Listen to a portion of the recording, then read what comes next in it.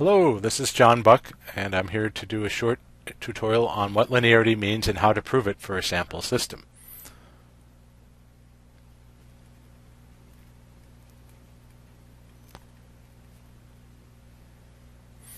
And the idea of a linear system is that if I have scaled versions of the input, if I have a normal input of x of n, I put it into a linear system,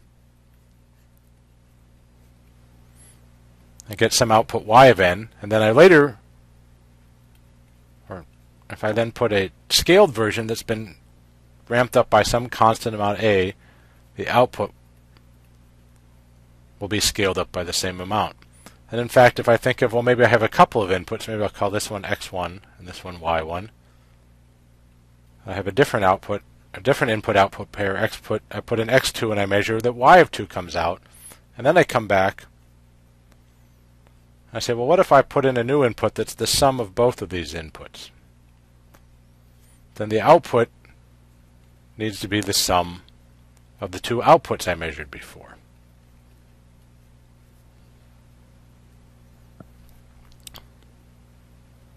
This is known as the scaling property, and this is known as the additive property for a linear system. So to prove a system is linear, I need both scaling and additivity to hold. So, and we went through a process for doing this in class, but I thought I'd work through one more example. And again, our example system is going to be the modulator, a system that comes up often in communication systems, where my output y of n is equal to my input x of n, that's then going to be multiplied by a cosine omega naught n. And we looked at the time invariance property of this in a different video.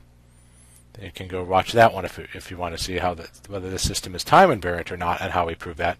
But for linearity and linearity, we need additivity and scaling. So let's start with scaling. I'm going to say, well, if I had a different input,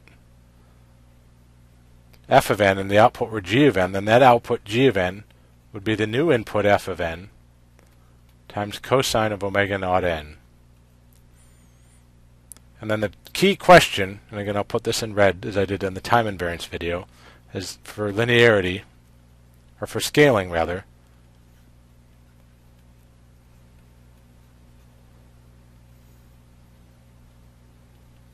if this new input f of n is a scaled version of the old one, is g of n, the new output, equal to a scaled version of the old output, which is a y of n? We're going to check through that. In order to do that, well, one, we're going to need more space, but we need to find, again, an expression for both g and a y of n in terms of the original input x of n.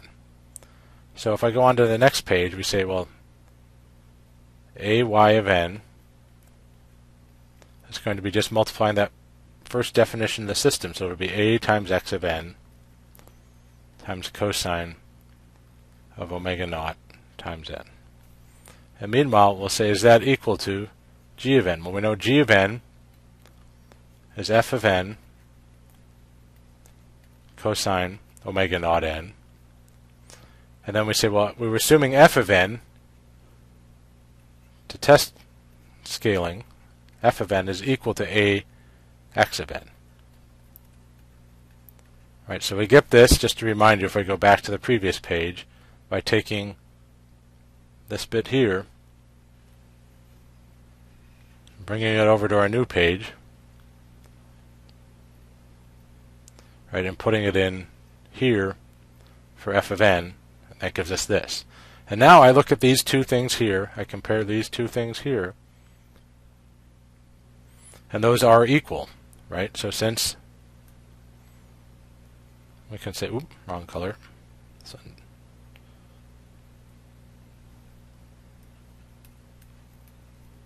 since g of n is equal to a times y of n,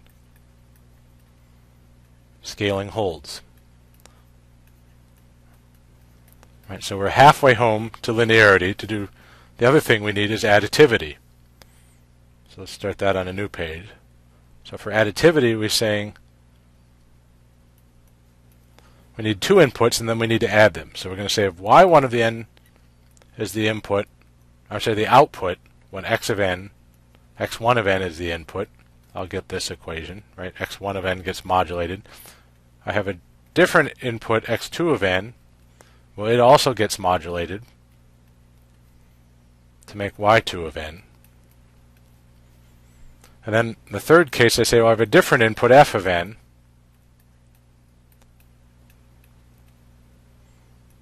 And that gives me a new input, g of n. And I've been bad. I should have labeled this at the start. I'm going to sort of do it down the side here. This is proving additivity.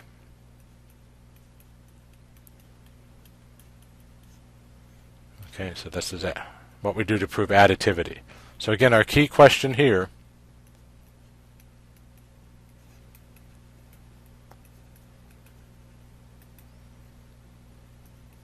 if this new input, one of these inputs, f of n, is the sum of the other two. So if f of n is x1 of n plus x2 of n, is g of n equal to y1 of n plus y2 of n.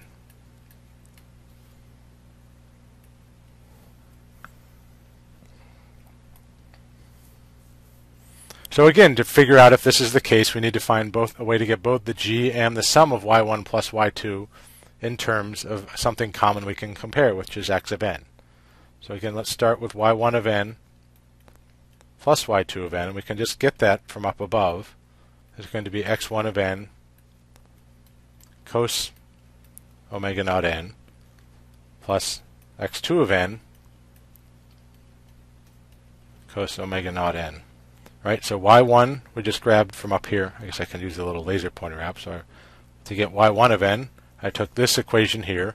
To get y2 of n, I took this equation here. I bring them both down here and plug them in, and I get this expression for y1 plus y2. Now, we go on for g of n. We say, well, g of n, we had up above, is f of n times cosine omega naught n. And to get f of n, we go again to back up a page. We get f of n. Oops, no, I didn't have to back up a page. My mistake. From the key question right here, I take this piece right here and plug it in for f of n. And I'll get, so f of n, I can sort of identify that for you. So I'm taking this stuff here, bringing it down here, and plugging it in for f of n. And so when I do that, I get x1 of n plus x2 of n times cosine of omega naught n. And if I look at these two for a minute, I say, well, these are the same, right? Algebraically, I can distribute the cosine through, and I'd have x1 times cos plus x2 times cos. So if I compare these two, these are equal. So that's good. Little smiley face here. So to wrap that up, we'd say if, or since, g of n is equal to y1 of n plus y2 of n,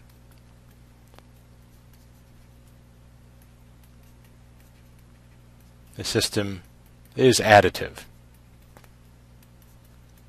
And so we've proven both parts, and since we've got additive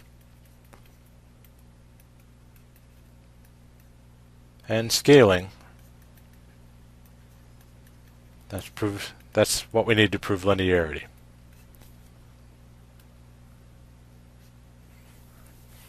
Okay, so again, backing up to review what we started with.